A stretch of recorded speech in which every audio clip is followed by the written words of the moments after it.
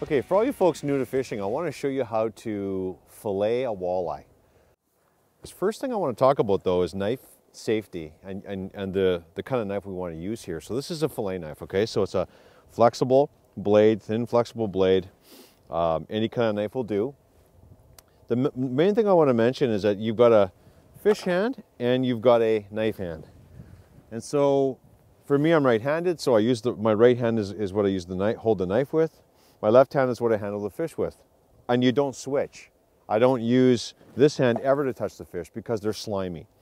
And so if your hand gets slimy and you're trying to cut, your hand could slide off the handle, right? So this hand doesn't get slimy, it stays with the knife at all times.